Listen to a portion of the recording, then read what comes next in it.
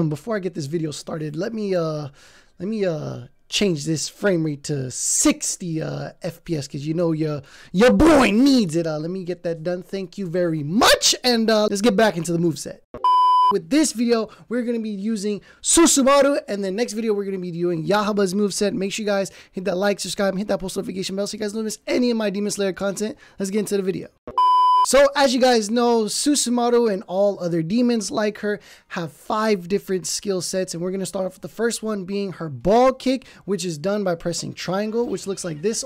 Ooh! Fresh. Susumaru's second special skill is tilt with triangle, which is basically her doing a spinning throw, which I'm not gonna lie, looks kind of fresh. Susumaru's third special attack is piercing kick, which is done by just pressing and holding triangle R1, which looks like this. Ooh, oh my gosh, she's so fresh. Her ultimate art is spiraling shot, which is basically R2, which looks like this. I'm not gonna lie. Ooh, oh, bro, I'm not gonna lie.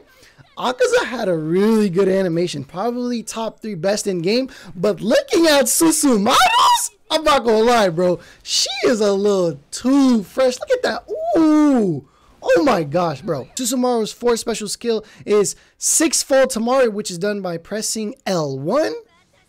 Ooh, and that just looks like a barrage of balls and that. Ooh. And Susumaru's 5th special attack is 6-fold Tamari bounding, which is done by left trigger stick and L1, which looks like this. Ooh, that just, bro, at this point, she's a zoner. Let's get into the combos. Now, with playing around with Susumaru, I noticed that you can also combo with her piercing kick, which you do by pressing and holding R1 and triangle. Then you follow up with a dash, do a little bit of mashing, dash again. And you can also follow through with the ball kick, and you can do some minimal damage.